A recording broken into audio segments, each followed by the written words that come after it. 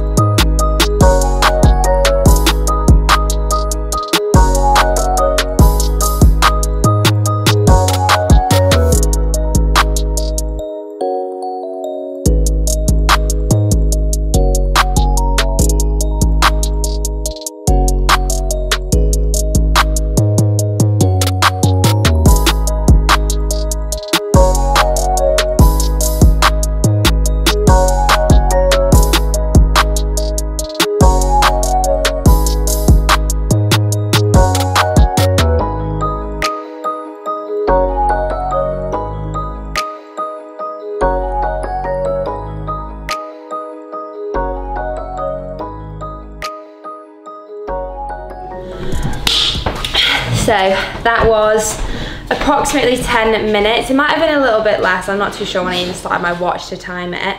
But that is my full stretching routine that I do every single day, and it's only short because I personally am not a yoga bunny. I wouldn't sit there every single day and do like 40 minutes of yoga. Even though I probably can do that now I'm in isolation. But I do enjoy stretching, and I feel like it is so important if you are a very active person. Even in isolation, you can be active, you can move around, you can do a lot of plyo stuff, you can do weights if you've got weight. So I still think it's really important to actually look after your body and look after yourself.